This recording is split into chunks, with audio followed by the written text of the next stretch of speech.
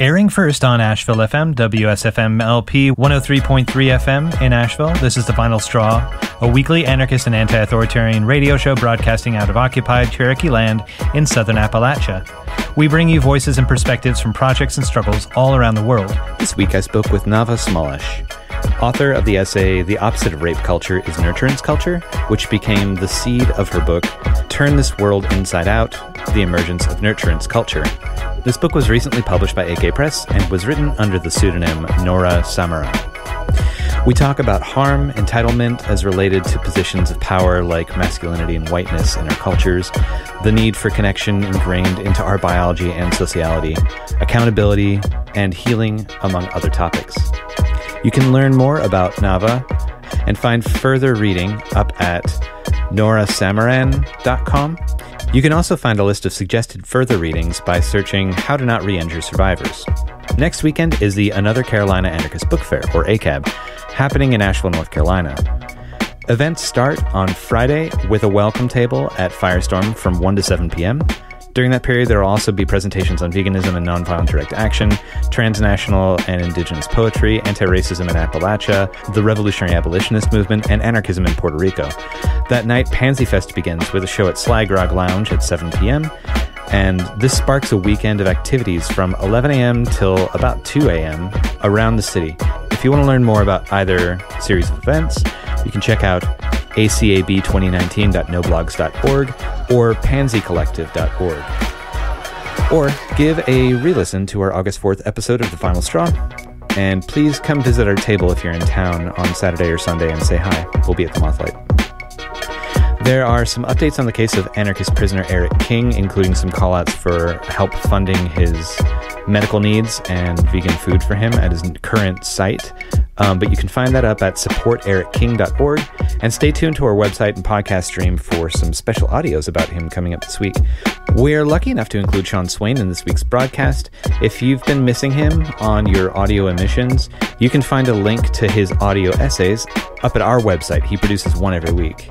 And you can find updates on him at SeanSwain.org, or now follow him on Twitter at SwainRocks.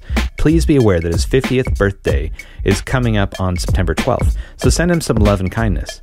Also, if you're in town for ACAB, swing by the Final Straw table on Saturday, August 24th before noon to participate in a birthday surprise for Sean. Shh, don't tell him. What you say, what you say, what you say, what? Like a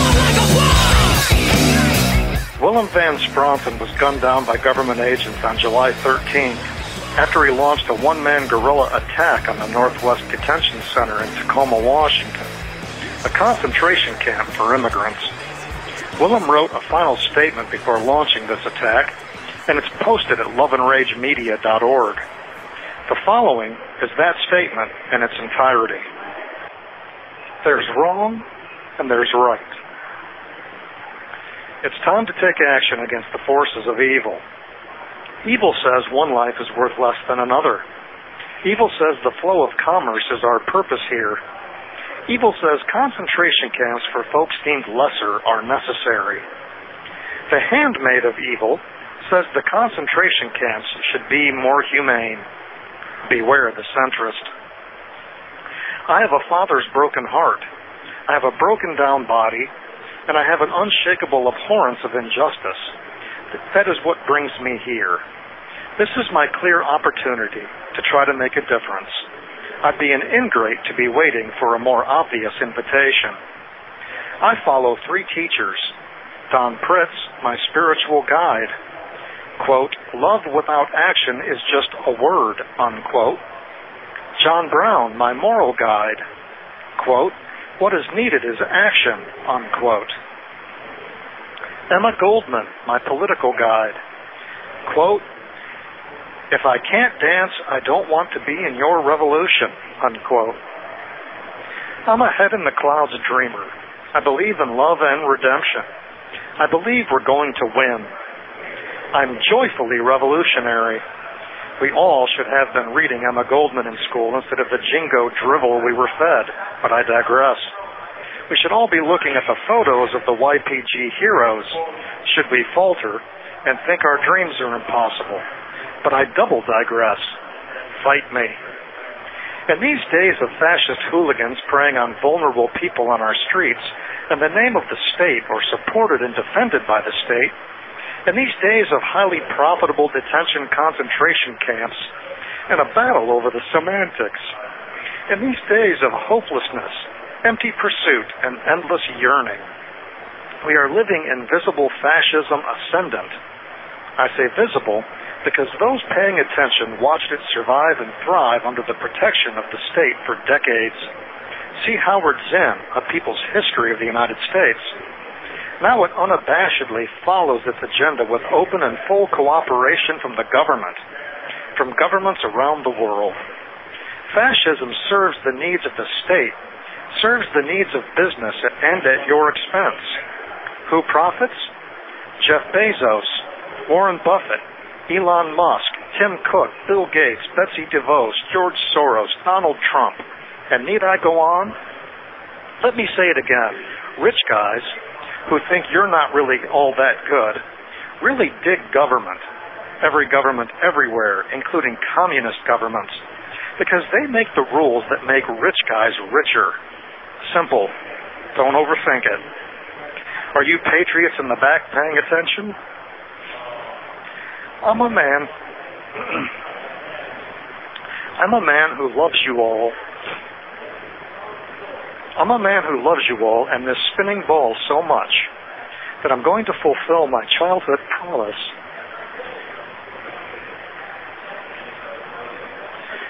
I'm a man who loves you all and this spinning ball so much that I'm going to fulfill my childhood promise to myself to be noble. Here it is in these corporate for-profit concentration camps. Here it is in brown and non-conforming folks afraid to show their faces for fear of the police, Migra, Proud Boys, Becky's. Here it is, a planet almost used up by the market's greed. I'm a black and white thinker. Detention camps are an abomination. I'm not standing by. I really shouldn't have to say any more than this. I set aside my broken heart, and I heal the only way I know how. By being useful, I efficiently compartmentalize my pain, and I joyfully go about this work. To those burdened with the wreckage of my actions, I hope that you will make the best use of that burden. To my comrades, I regret that I will miss the rest of the revolution. Thank you for the honor of having been in your midst, giving me space to be useful. To feel that I was fulfilling my ideals has been the spiritual pinnacle of my life. Doing what I can to help defend my precious and wondrous people is an experience too rich to describe. My trans comrades have transformed me, solidifying my conviction that we will be guided to a dreamed-of future by those most marginalized among us today. I have dreamed it so clearly that I have no regret for not seeing how it turns out. Thank you for bringing me so far along. I am Antifa. I stand with comrades around the world who act from the love of life in every permutation. Comrades who understand that freedom means real freedom for all and a life worth living. Keep the faith, all power to the people. Bella Ciao. That's Wilhelm van Spronson's final statement.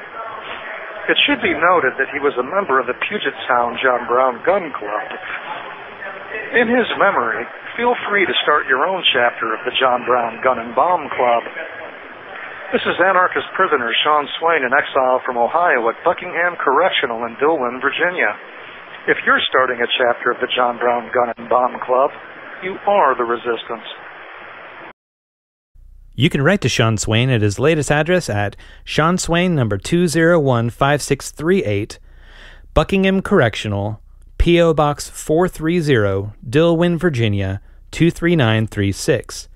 You can find his past writings, recordings of his audio segments, and updates on his case at seanswain.org, or now follow him on Twitter at @SwainRocks. Well, would you please introduce yourself for the audience?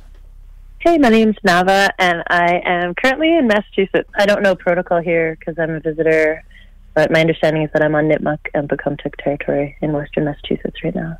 Would you talk a little bit about how you came to write Turn the World Inside Out, the emergence of nurturance culture, and who it's intended for and what you hope that it can achieve? It kind of wrote itself through me, so it's hard for me to say this is the reason I wrote it. I had personal reasons for writing it that were trying to understand things that were happening to me in my life that were just really about trying to understand my own experiences. And also because I stopped being able to read for a while. Like there was, for about 6 months I couldn't read at all. And then I slowly was working my way back up, and I teach literature for my job. So I needed to figure out if I was going to be able to write and read again. And I was writing this blog just to have a space that was very, very free and very personal, where I wasn't worried about what I was saying. I was really listening to myself. And the nurturance essay came out of that. And then because the nurturance essay went all over the place, then after that I was able to write this book. And I guess that's the short story of how it happened. But I don't know if that gets to the heart of the question. I think you're kind of asking something else. Well, I mean, it started out of your need to express yourself, and then just sort of went like online viral, I think is how it's been described. Mm-hmm. And the title of that essay, which listeners may have read or come across, is "The Opposite of Rape Culture is Nurturance Culture." Is that right? Mm-hmm. Yeah, that's right. How did you see that spread, and how did people engage with that? Mm-hmm. Yeah, so there were a lot of different ways. Some of them are funny. For example, I did not mean it to say, but many people received it as, and I looked back on it and I was like, okay, I guess it does kind of say that, for men to get closer to other men, like cis men particularly, to get closer to other men. But all men, like trans men and cis men also. A lot of folks took it as like, oh, we should build relationships with each other. And that wasn't what I was saying. And it's been beautiful, and it touched on, I think what I hadn't fully understood, but that makes sense to me, is that there's this profound need that a lot of masculine identified folks feel to be intimate with each other that's denied. And I think part of the reason it spread so quickly was partly because it created room for that closeness. I was actually saying, challenge each other so that you can be better to everybody else in your life. But it has fostered a lot more openness between men talking to one another, which I think is beautiful. Some of the funny downsides are that it's resulted in all male panels on masculinity or all male events where only men are invited to come. And that's not what I meant. I think it's nice that you're all connecting with each other, but I don't think I meant to create another Boys Club. Sorry, go ahead. What? Boys Club? Boys Club. We have had all male spaces before in the world, and I wasn't really suggesting that we should reproduce that. But some of the other things that grew out of it, I think what was happening for me at the time, I was writing about things happening to me, and I was also learning about things that were happening to other folks that I'm not targeted by. So I sat in on a class that Rachel Zeller's taught at McGill, who's this incredible, brilliant Black feminist scholar and organizer who's from the U.S., but she's based in Montreal now. And so, some mutual friends introduced us, and I just sat in on her class, and it blew my mind, and I learned an incredible amount in that class. And I didn't write about that because I felt it's not my place, and it's not my knowledge or my wisdom, or stay in your lane, all of that stuff, but was underneath kind of bubbling, and I was thinking about it as a white person trying to understand it. As I was writing about masculinity, I was also thinking about racism.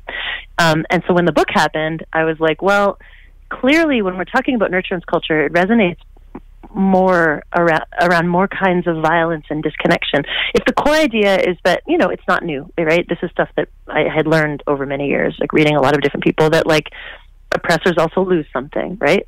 That we lose, if you're, let's say, a white person in the system, you lose a part of yourself too.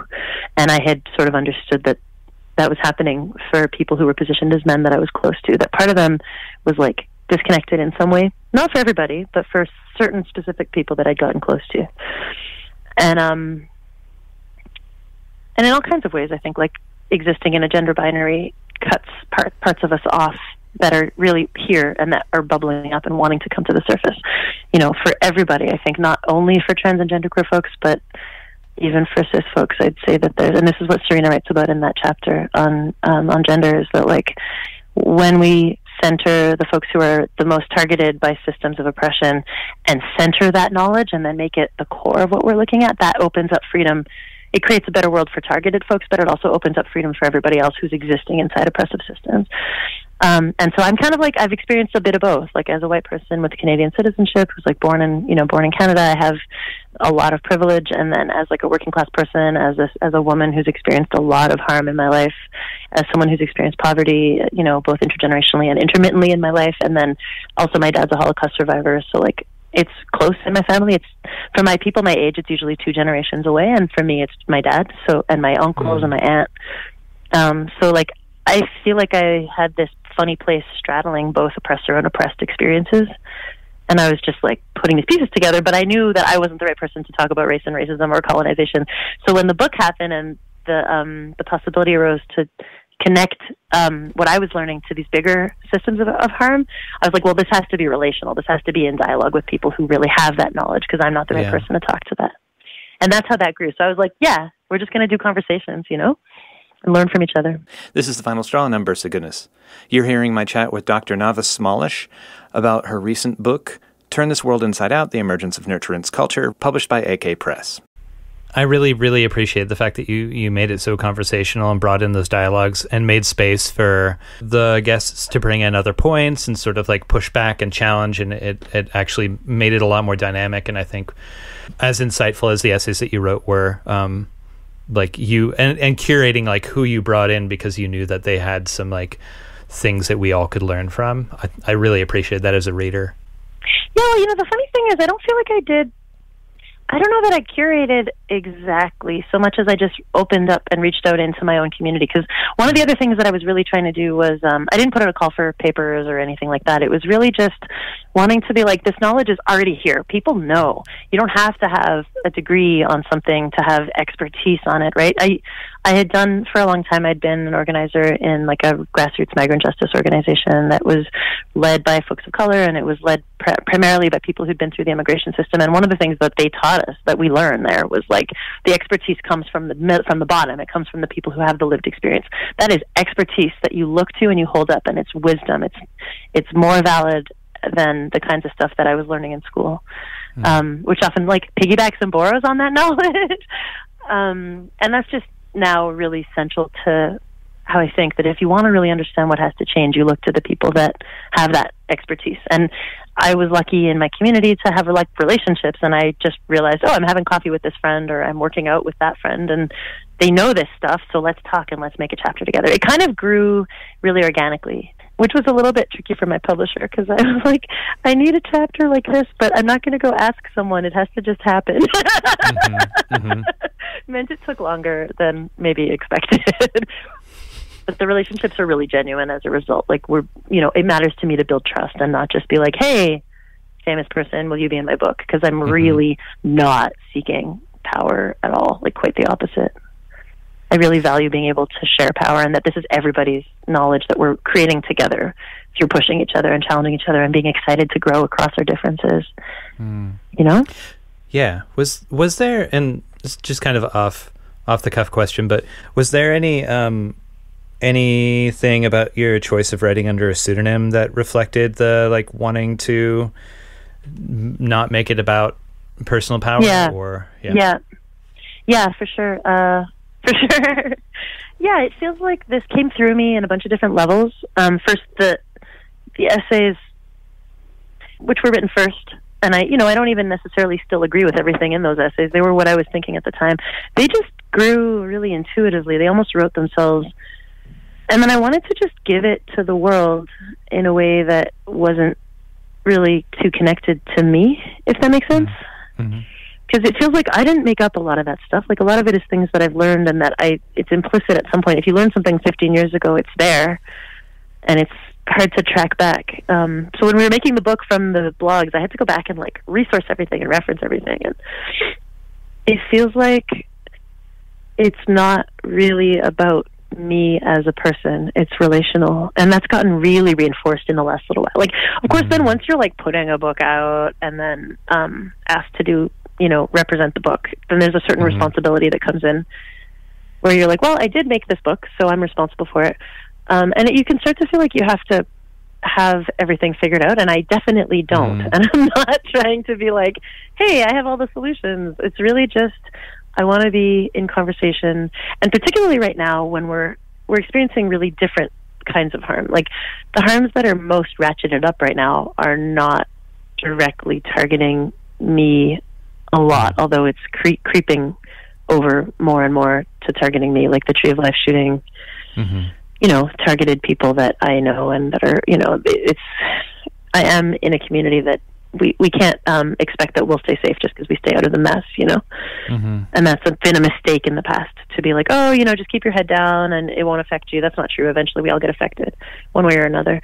But I'm not in the most targeted group right now. So it feels like there's this distance and a gulf in life experience. And we don't have to necessarily be best friends to have solidarity. Like, it's okay to have intimacy with folks that are like you, while also reaching across and showing up for people. Like, and I've been scared.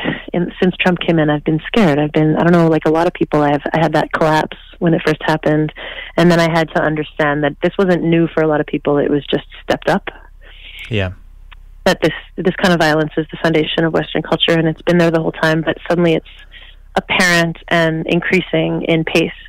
And I've been in kind of paralysis mode, and over the last little while with the a lot of the ice blockades and like resistance finally really kicking up in a loud way with like some of like with Cosecha and like some of the migrant justice groups that are just like fighting and organizing, I'm finally feeling hopeful and feeling less scared and less paralyzed. And I just went to this training recently that really helped, because it's like, no, you can do this. Ordinary people can do this. You don't have to be somebody special. It's always been ordinary people who were stepping in, you know? And that's in a way that has each other's backs, whether or not we're going to automatically listen to the same music and wear the same clothes and like each other. Like, you know, how do you build trust when you don't automatically have the same background or the same culture so that you can protect each other? I like the fact that starting with the first essay, you bring in the concept of, or the concept is brought in constantly of like interconnectedness between communities and between peoples that are affected by these like disconnects and displacements. And since you brought up the shooting, like we were already set to talk, but one of the reasons that I really felt compelled to try to get this conversation out soon, and I hope to have more on the topic, is like in the response to the El Paso shooting and the Dayton shooting, a listener and a friend had read a tweet by Bree Newsom that this guy didn't disagree with, but he just didn't fully understand. And so we like had a chat where she named one of the causes of the shooting to be male entitlement. And so we sort of had like a nice chat about that. And it's like mass shootings are this really spectacularized amplification of the violence that's already so present in a really sick, patriarchal, like heterosexist, white settler, anti-black, like I could go on listing like ableist society that we live in, or that we both live in, even on different sides of the border. They're like similar, they're cousins.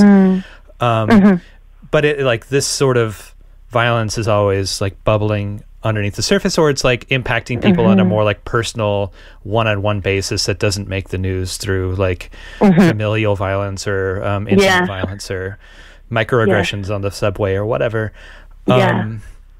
So it seems like there's like an issue of like people who feel their privileges or entitlement slipping away, engaging in anger or fear or loss through otherization of people that are already marginalized by the system. Could you talk about some of the like insights that putting this project together or your conversations have brought you that maybe like listeners could understand about like the connection between like a fear of a loss of entitlement and lashing out and that relationship? So I was thinking about that story that I think we've talked about before, right? That book, Why Does He Do That, by Lindy Bancroft, I found really helpful. Is that kind of the stuff you're thinking about? Yeah. So there's a story that Lindy Bancroft uses in this book that after I wrote the Nurturance essay, because at the time when I was writing the Nurturance essay, I was deep in empathy for someone who was harming me and several other people who I had observed causing harm. And I was trying to feel as deeply into that experience as I could to try to understand it. And so I got part of the way to understanding, but I missed a big piece of the picture. And as I moved away from that, I think it has its place, but a whole bunch of friends put this book in my hands and were like, you need to read this book. There's a big piece of this puzzle you're not understanding. And I read it, and it helped explain so much more. It put into words things that I had felt and known, but I hadn't been able to articulate. And there's a story that he tells that I told to my 9-year-old godson, who was trying to understand why he's kind of cute and he has this curly hair, and adults are always touching him and putting their hands in his hair, and he's kind of has some sensory issues, and he hates even people who love him. He has ways that he likes to be touched and not to be touched. Like, you give him a firm squeeze hug, you don't like gently touch his hair because it makes him feel he doesn't like it. And so all these adults are always touching him without asking first, and he's learned how to say, I don't like when people touch me. But we were talking at dinner, and he was asking why do people always do this? And his mom was trying to explain that he's a kid, and so they don't really listen to him. And I realized this story would help, and it would also teach him, he's also a big kid, and he has to learn about other people's boundaries too. And the story is, there's a little boy, and from the time he's very young, his family tells him, and they really believe, and they tell him that there's this beautiful big area, this piece of land that belongs to the family, they say. And they tell him, for now, while you're a child, because you're so generous, you're allowing the community to use this land, but it's really ours. And when you grow up, you're going to inherit it, and it will belong to you. And you're just allowing people to fish and hunt and camp and enjoy the territory, the land that our family owns. And the boy goes many times to visit the land, and he walks around on it, and he feels really good about his generosity as he sees people camping and enjoying the land. And he knows that when he grows up, it'll be his, but for now, they're sharing it.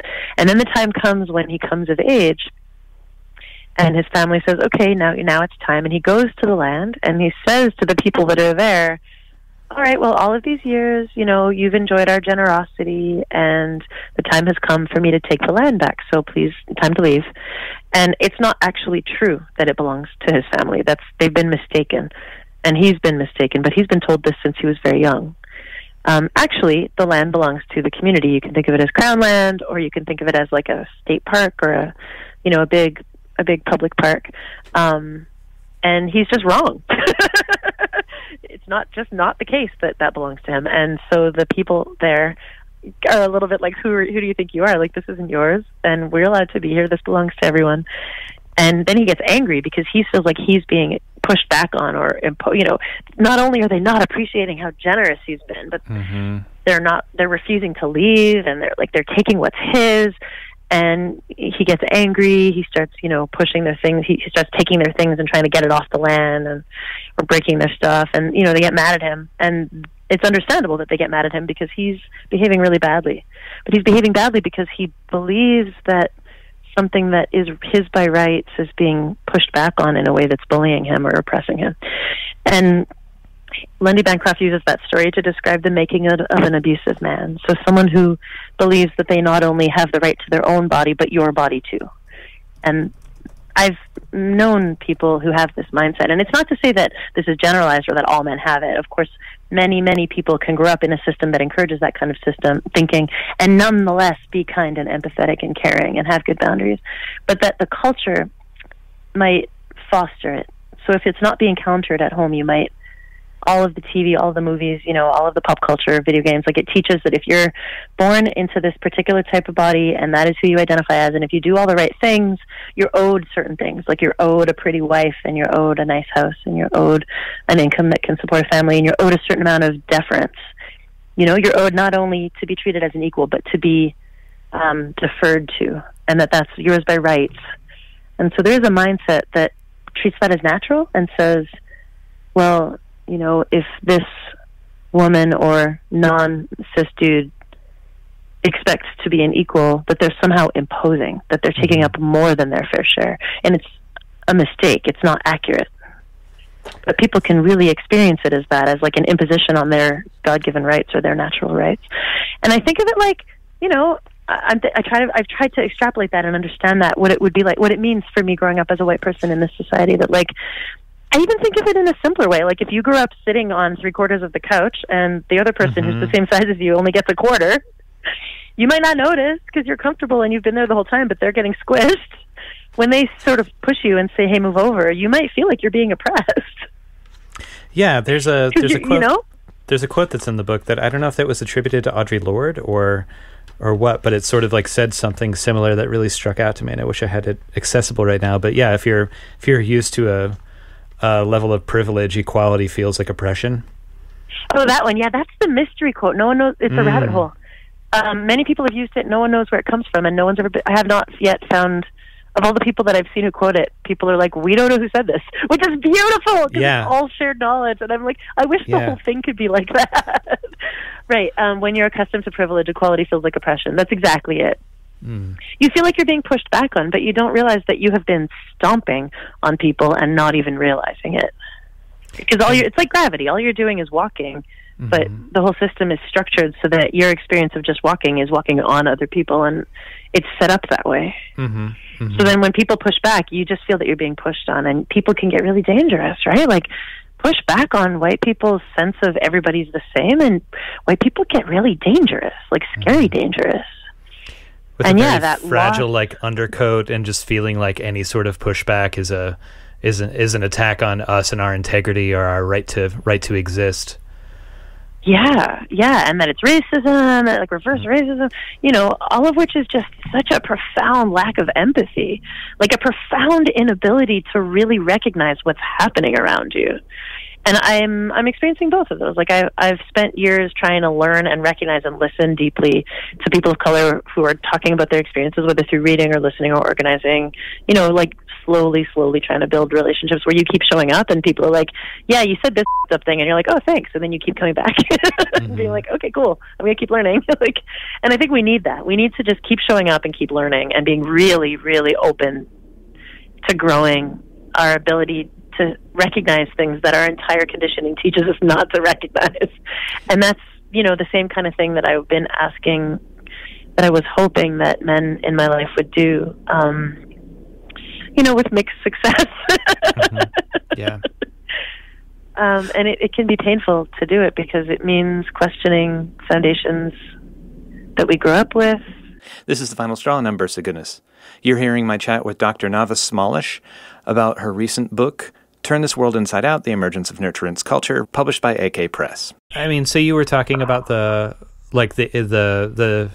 way that people have the expectations built for us, and I guess the way that there was something in the last thing that you said kind of sparked me thinking about another story about a child that you relate in this in the book, where the kind of activity that you were saying was good modeling just now, of like going and being in space and listening to people, and then when like a person of color, for instance, says you did this kind of thing, being able to take that and be like, oh, all right, thank you for sharing that. That must have been like that's to share. That's generous. Like, that's a gift, right?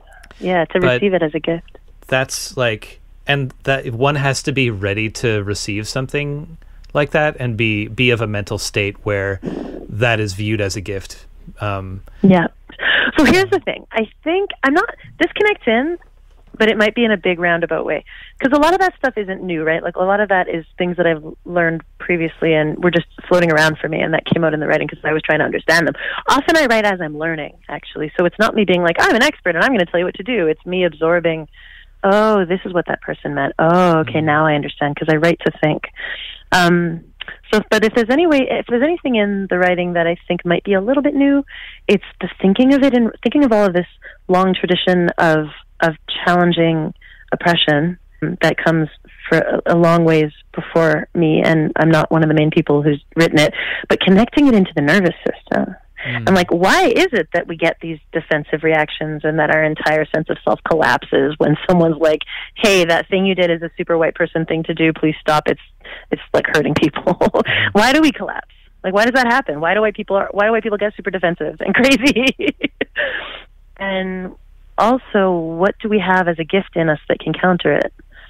And I think it was through some struggles that I was having. So I have a dissociative disorder caused by gendered violence, among other things. And as I was learning, initially when I found that out, I didn't have words, and I couldn't access words for any of the things that were happening to me. But as I was healing that, I was integrating layers of myself that had been shamed. Like shame and terror when I was developing had caused these fragments to happen. And as I was integrating, I was like learning that actually that's very common, that almost all of us have parts of ourselves that have been fragmented off so fully that we can't access them. Not everybody has it to the extent that I did, and some people have it even more than me. But it's actually not unusual. It's a way that our systems cope with shame when we're very young. I was learning about that because dissociative disorder is caused externally. It's not something you're born with. It's caused through attachment trauma or breaking of belonging. And so I just was reading all this stuff about attachment trauma and betrayal, high trust betrayal trauma. And meanwhile, I was putting that into everything that I had been learning for many years about racism, and kind of understanding that one of the things that's so messed up and causes such compounded trauma is not necessarily an act of racism or an act of systemic violence. It's that plus the bystanding and the normalizing of it. That there's a sense of betrayal when harm is happening and the humans around you don't see it or can't see it. There's a fundamental break in our sense that our nervous systems require to know that we are connected to the other humans that we are close to. Usually specific other humans, like attachment attaches to specific other people. But I think that there's a gift in our nervous systems that allows us to understand our ecological belonging and our social belonging in a less intimate sense, but still very deep. Like when we go into the forest or you're in a wild place, our nervous systems developed over many, many, many, many, many eons to be part of webs of life. And it's not an idea, it's a physiological reality. Mm-hmm. And I think that that's what this Western culture has denied and told us not to notice, not to pay attention to. We're all individuals. We're supposed to bootstrap ourselves to success. We're not supposed to need each other too much. Needs are bad. The lone wolf, like riding off into the sunset, is a good thing, you know. I'm mixing metaphors there, but like the cowboy, right? You know what I mean. Yeah, that's valorized. And that's not our physiological or biological reality. And as a cultural worldview, it denies a lot of physical reality. And when I was writing in the Nurturance Culture essay, nothing in this child's world gives him any signpost, and yet it's true. Mm-hmm. I was trying to feel towards this deeper sense of belonging that our nervous systems give us in concentric circles. Yes, we belong. We're more intimate with certain people. We have children and partners and parents and siblings and aunts and uncles, and it grows from these profound intimacies where we're meant to be completely held.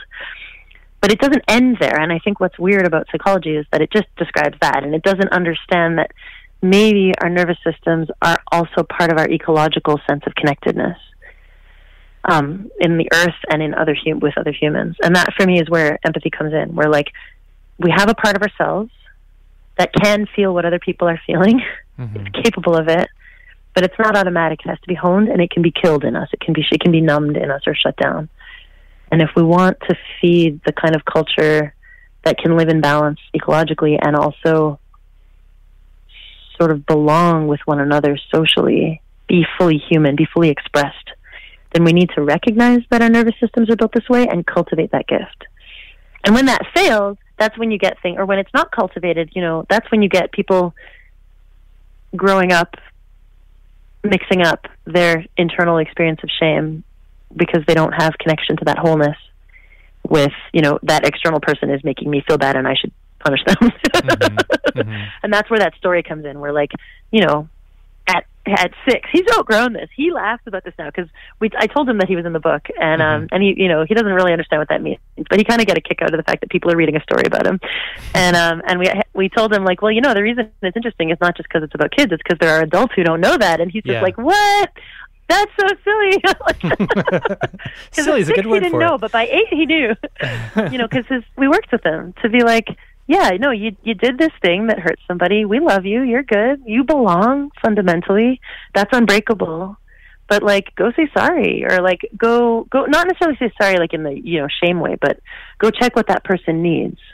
Like there's this close friend of mine who I've learned a ton from, my friend Shania, and one of the first things I learned from her about parenting kids, and everybody, I'm not proposing that I know how to parent, like everybody's going to parent differently, and that's fine. It's more just that I think about this in terms of adult relationships too. Because often what kids need, grown-ups need too, is when somebody hurts somebody else, you don't go say sorry, because that's often very fake and superficial. You ask what they need. So with her kids, if one kid hurt another kid, she'd model, she'd turn to the kid who got hurt and be like, are you okay? Do you want a hug? What do you need? Like, it's more about meeting the person's need than it is about shaming the person who did something wrong, although an apology can go a long way. And to teach that, watching kids learn it, because as I've been healing, I've been watching healthy parenting, I've also been reparenting myself, and then thinking about my adult relationships too. So I don't know, that's a roundabout story, but does that answer that a little bit? Yeah, awesome. There was, just to get to the specific, a child like does something out of frustration that ends up hurting their parent, and then mistakes the feeling of sorrow for having hurt, or being told that they've hurt their parent, for being accused of being a bad person, right? Which is like that kind of a lot of people are like, if someone's told like that thing that you just did is racist, then they hear that as, well, you're racist. Bad. You are this thing, as opposed to you are this person that did this thing, which is reparable. Yeah. If you are this thing, that's not reparable. That's a statement of like essence. Yeah, exactly. Yeah, and then of course there's the whole like, it's not about you at your essence having something wrong with you. It's that this culture we live in positions us to cause harm. And so it's not that you are or are not racist. That's like not the point. It's like when you take a step, you're taking a step in which gravity has been structured to cause harm to people. And to work with that and be like, oh, okay, so I have to step differently. I have to like recognize the gravity that I'm operating in. It also kind of sets us up for failure in a way of like, and this is not just the people that are like, that are causing the harm, but I think I experience that society teaches us to think in terms of essentialism and putting people in boxes, or like saying someone is this thing, therefore they should go to prison for the rest of their life because they did whatever to be irremediably, exactly. Yeah, to be like a degenerate human who can't, or to be the type of person who XYZ. Yeah. And then that creates these swimming upstream experiences for people who are having all this shit thrown at them that's got nothing to do with who they are at all. And especially because those values are like thrown especially down the social hierarchy on more and more people, and accumulate in all these intersecting ways. Like, it's pretty terrible. I like how in the introduction you started off with stories of the Windsor House as this like experiment of looking at like just sort of observing kids who have accountability with each other and feel this and are like socialized to have this interconnectedness with each other, but maybe socialized, I don't know if that's like too hard of a word to like re-education-y. If it's something that fulfills a lot of their need for like nurturance and trust that they can hear critique from other people around them and know that it's not a judgment of their essential being. I think that's really inspirational. Even more for me that the kids, you're not powerless there, because if you get hurt by somebody, you can get heard. You can get a remedy. And particularly, I think that holding the circle, because what I'm learning and really understanding more profoundly is that you have to have a container in order to have values that you decide is what this group of people are going to do. You have to be like, we set baseline expectations for how we treat one another in this circle. And if you can't meet those are the conditions required to be part of this particular circle of humans. And otherwise, you have this strange free-for-all where people are like, well, who decides? And I'm like, we decide. We decide that it's not okay to do this or that harmful thing to other people. And I recently had an incredible experience, for me anyway. I don't know if the person who caused harm will agree. Maybe it'll take 5 or 10 years before they agree. But I recently was at a retreat where we had a pretty tight container. It was like 35 people. And the organizers all had long, deep relationships with each other. They'd known each other for years, and they had a lot of trust. And there was someone who was, like, pushing boundaries, like asking to cuddle with people who may or may not have been there for that. And, then like getting closer with folks, like asking to take clothes off, who were like not saying no, but not really enthusiastically saying yes either, and just kind of kept doing stuff like that. And after asking them to stop, and then they couldn't they weren't in a place where they could take the feedback in a way that would allow them to stop quickly enough. And it was just a week-long thing. And we were there for something else. We were not there for that. So the organizers were like, okay, we've asked you to stop. You haven't stopped. This is changing the dynamic of the group. People are not here for this. And we can't take the whole rest of the week just to work on this with you, because that'll stop us from doing the goals that we came here for. We're not doing that. They asked the person to leave, but I've never before seen it done in I was like, this is real. We can do it when we have a solid container. The person was asked to leave, but there wasn't like malicious gossip or back talk. It was just like, this is the thing they were doing. We understand that they also have their own history and their own reasons and their own pain, and this isn't that they're a bad person, but what they were doing was causing them to like disrupt this space. They've been asked to leave. They were given some people bought them a bus ticket. People took them to the bus. We checked in to make sure they got home, got across the border, and one person that they asked for and who agreed committed to be their like ongoing contact person for the next weeks and months to be, like check in, see how they're doing, do this work with them, so that the people that they were impacting did not have to do any of it. Like the directly affected folks got to just go on with their week. They did not have to process with that person. They did not have to make sure they were okay, because the rest of the circle held it. The people who were not getting directly affected moved into, one or two of them, and then the organizers moved into that role. And it was amazing. And then when it was explained to the group why that decision had been taken, it wasn't like, man, that person sucks and there's good and bad people. It was like, if they've been conditioned through patriarchy to not be able to read cues, they have to do that work. This isn't the place to do that work, but we understand that they're a person and they have their own history of pain, but we're censoring the needs of the people who chose to be here, who don't want to have to deal with that. And we asked that people not gossip and not be mean about it, and we're just going to go on with the program. And that was respected. That's awesome. Like, there was a little bit of working it out. Like, people who were friends with that person needed to know what had happened. There was a lot of transparency about the process. And then the next day, people were like, back to the trainings we came here to do. And there wasn't a lot of nastiness about it at all. Neither towards the people harmed, nor the person causing harm. Just like, okay, the container was held, on with the program, someone's checking in with them, folks are checking in with the folks who've been harmed, their needs are taking priority. And we were all just like, this can work. Now I understand how it works, but it only works when you have a circle, and the person and belonging in that circle is contingent on agreeing to respect those ways of doing things.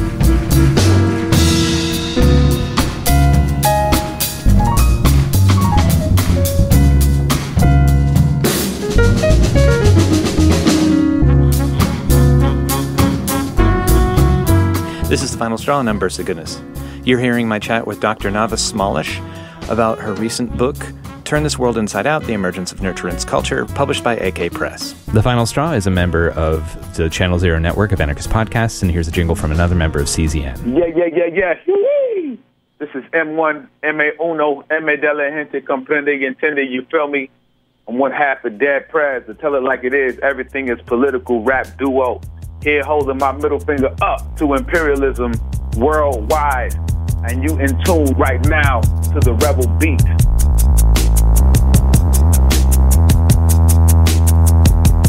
The Rebel Beat is a monthly podcast of radical political music across different genres and across different continents. It's the mixtape to a riot against police brutality. It's your nightly newscast set to bass and beats. It's protest anthems from Hong Kong to Istanbul to Ferguson to Montreal. Give it a listen at rebelbeatradio.com or subscribe today on all your favorite podcast platforms. It's interesting, because that makes me think of, I guess which this wasn't an accountability process. This was like an immediate solution to a conflict, but like with accountability processes, like the things that I've witnessed, for the most part, at a certain point, like there may be faults in the way that a thing is structured, or the way that it has like resolution, or the way that it communicates with people that have been most directly harmed in terms of how that goes. But one of the big flaws is often the lack of connectivity, where someone can just like get frustrated, get up, move somewhere else, and are like, they can do that anyway, but where they're like willing to, where their connection to this community where the harm has taken place and where they've helped harm people is so limited that they just feel like they can discard it. Yeah, exactly. Yeah, oh, you're trying to hold me accountable? Bye. Yeah. See you later. Yeah, I mean, that's one of the many, many kinds of manipulation that some folks do when they're asked to be accountable. I've watched so many of these processes now, and if there isn't a strong container, then it's very difficult to be like, well, if you want to be in this community, these are our standards, you have to meet them, because it's very difficult to say, we care about you and we'll work with you, but you can't take up space publicly or grow power. I think there's also a really big difference between, I don't know if this connects to what you're saying or not, but it might. Tell me if it does. There's a really big difference between belonging and having power over, or being on a stage, or self-promoting, or like, you know, and in the North American kind of organizing world, there's a funny tension, because a lot of us get into it just because we care about things and we want the world to be a better place, and we're not trying to be visible in any way. Like, my most comfortable place is a background role. I'm most comfortable being like a runner. You know, I get food, I get people places to sleep, like I pick people up. Like, that's where I'm comfortable. I'm very, very, very uncomfortable being public in any way. It's not my nature. I'm super introverted. And like, if this book thing hadn't happened, I wouldn't be doing this. And I have a love-hate relationship with it. I mean, it's fun to build more relationships, but putting a person above is not something that I feel is really appropriate or good for movements. Yeah. But there are folks who want to be above, and who want to be on stage, and who really crave being looked at and attention given to them, and like becoming gatekeepers. And those folks can do weird things to keep that power. And I think it's important to distinguish and say, look, if you're someone who, like, for example, the Charlie Glickman case, which is super public. I don't know if you followed that at all. It's not in my world directly. It's a sex educator kind of world, which is adjacent to mine. So it's been interesting because I've watched it from a distance. It's not my own community. But he's this, like, very powerful sex educator who was pretty well known, and was a gatekeeper who could keep, this is all out on the internet, you can look it up. You know, I found out as this was happening that he could decide whether people got work or not. Like, he had quite a lot of power. And he was doing the kind of subtle manipulative gaslighting abuse for a long time with this one former partner. And it all finally came out, and turns out lots of people had those experiences with him. And many people reached out towards him to say, you know, you're important to this community, we care about you. Here's what you're doing that's harmful. Can we do a process with you? But in the meantime, can you stop self-promoting yourself? Like, stop doing talks and, like, putting yourself up on stage as an expert. Like, clearly you've got issues to work on before you put yourself out as an expert and gain power. Yeah. And I think people who have that maybe, like, slightly narcissistic traits, or, like, are a bit disconnected from themselves internally, might not know the difference between being told, hey, don't be on stage. Just, like, be in the room, one of the many, you know, with everybody else. They might not know the difference between that and being shunned or canceled. Yeah. They might literally not know what you're talking about. Like, but the only way I can belong is if I'm on stage, you know? Or the only way I contribute. There are many ways to belong. Yeah. What? Or the only way I contribute, and when we, like, build models where I mean, no one is replaceable. Like, that's a given, but where, like, if someone's doing movement work or intellectual work or academic work or physical labor or whatever, like, we should be trying to model our communities in ways where, you know, it's not just up to this one person who could fail at any time, hypothetically, or need a break or whatever else. Like, putting it in, like, the best possible perspective. If there's, like, well, I just have these really important things to say, and, like, well, cool, like, give the mic to someone else and, like, share your ideas and let someone else be the one vocalizing it for a while. Kill your own internal, like, subcomandante Marcos, you know? Right. And there are lots of ways to be part of communities that don't accrue power, that just accrue relationship and trust, which is so much more valuable than having individual power. Like, the organizing spaces that I came up in, you know, for the most part, as a white person in those spaces, sometimes we got asked to help strategize, but my job was to, like, fold the chairs, watch the kids, make the food. Like, that's a beautiful role. And sometimes I think, oh, you know, I'm not really contributing that much because I'm not contributing to, like, strategy, but I'm not a good chess player. I'm really good at taking care of kids and fetching people. Like, and that's okay. Like, there's lots of different roles, and that created, like, long-term relationships that are much more meaningful and beautiful for me than, you know, the type that form when you're publishing articles and getting a reputation or getting famous. Which is sort of a skimming the surface type. You can meet interesting people, but then relationship building is separate from that. It has to happen separately. And it's so important, especially right now, because our relationships of trust are what we have to protect us in these times that we're moving through now. If I that I have to build where I live and that I have to be accountable to people in relationship over the long term, like 10 years, 20 years, 30 years, you know, that's how real the solidarity forms, where you can be like, yeah, you know, we might not be best friends, but like, if you're going to be deported, I will show up and I will surround the van and I will stop that. Or like, if you're, you know, those kinds of genuine things. And I think, you know, an interesting piece of it also is around like the quality, maybe in organizing spaces, of having a bit of a scene, like trying to be cool. Yeah. That I'm just so done with that. Like, I'm not cool. I've never been cool. I'm a big nerd. That's not true. I was cool for 2 years when I was 18 and 19, and then it was over. You know, and I think it's okay that a lot of us come to this because we're really soft people, or, you know, gentle people who want a world that is livable for caring, kind people. And I think the world currently is being run by sociopaths, and like, that's just the reality of it. And so how do we create care where all of the gifts and beauty that people are bringing into this world can grow and can be called on and can come out into the world? Like, we need to create culture that deeply sees each other and can really accept one another as we truly are. You know, whether that's like respecting people's pronouns, you know, is a tip of the iceberg. Really seeing people for who they truly are all the way down. That's a completely different kind of culture.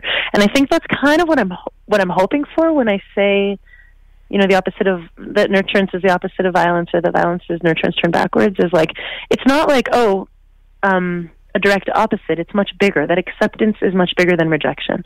This one body worker, this naturopath that I was working with, said that to me one time when I was dealing with trying to get rid of parts of myself that were doing things I didn't like. And I said, can't you just get rid of it? And she said, no, you have to accept it. And I said, how do I accept these parts of myself that feel so shameful? And she said, acceptance is not the opposite of rejection. Acceptance is much bigger than rejection. It's not like, oh yeah, you just accept this bad thing that you're doing. It's that you accept your whole self. You love your whole self, and then you get more able to relate to others in a more full, whole, loving kind of way. And I want to expand that in all of these relationships where we're protecting one another, to be accountable, but also to be really able to see each other as we truly are. Just the surfaces. Not in a simplistic way, not like, oh, we're all the same, kumbaya. Which is just white bullshit, but like in a really profound way of like, who are you actually? And even though we're different, how do we connect and take care of each other? I guess I was thinking to kind of wrap this up on that point. I'd like to do a thing that like one of the other like podcasters that I work with, or that I'm friends with, Tim, who does the Soulcast, does that I kind of like. At the end of his episodes, he asks people, and particularly because as you said, like this piece of work is a byproduct, or is like a product of a lot of hands and a lot of brains over a lot of time. I wonder if there are any like besides why does he do that, if there are any titles that you might direct people for like further inquisition. Particularly, I'd like to hear if there are any titles in either attachment theory, which we didn't get too deep into, but I know there's a lot of good books that have been written about it, or the physical implications of in the limbic system of shame and stuff like that. Like, I definitely want to read more on those topics, but any sort of book recommendations that you want to throw out to the listenership, I'm sure would be much appreciated. Originally came from, there was a page called How to Not Re-Injure Survivors, and that started out as just me trying to get good resources together for gendered violence, but it grew from there, and it's got a lot of different kinds of references about systemic violence and how to stand up to it in a way that humanizes everyone, but really does stand up to violence, whether it's coming from the state, or coming from one another, or coming from supply chains, or coming from capitalism, wherever the source is of it, to be able to stand up and say, hey, I see this and it's not okay. Well, also recognizing the humanity of all of the humans and the living beingness of all the beings that are involved in all of these structures. That's awesome. Yeah, I see. I pulled it up right here, so it's very... There you go, yeah. Very good. How can people find your book? They can find the book everywhere. AK Press is amazing and has a very, very wide distro. They can go to any little bookstore, any little local bookstore they want and ask for it, and they can get it in. It's also available if they don't have it already. And actually, that's a big help. If they call their local little bookstores, if they get a couple of requests, they're more likely to keep it in stock. Right. And it's also in all the big bookstores, like the, Barnes & Noble and whatever. And they can also get it directly from AK Press. For, I believe there's even a discount if you go through AK Press currently. If they live in the States, if you live elsewhere, it's a little trickier to get it directly from the publisher, so it's better to go through a bookstore. Like literally all over the world. That's part of what's so wonderful about AK is that this little radical anarchist publisher who distros globally. They work so hard. And they can also get it on the capital A evil machine place. But I we won't should know. avoid that. Yeah. Yeah. There was something I was going to say in response to that. Oh, well, yeah. Yeah, thank you so much for having this conversation. Thank you. This is The Final Straw, and I'm Bursa Goodness. This show will later be archived at thefinalstrawradio.noblogs.org, and you can email us with questions and suggestions at thefinalstrawradio@riseup.net or thefinalstrawradio@protonmail.com.